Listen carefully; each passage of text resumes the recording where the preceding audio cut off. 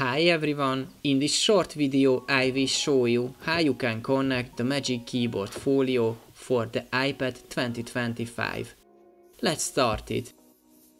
The box contains two parts. One is the keyboard and the other is the back part. This back part must be attached to the iPad.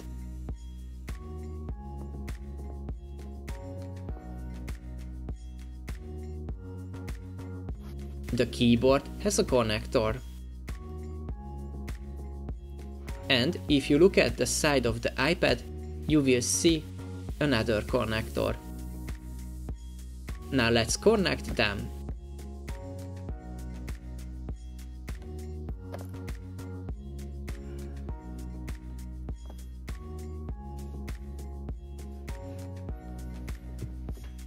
As you can see, the keyboard is connected to the iPad.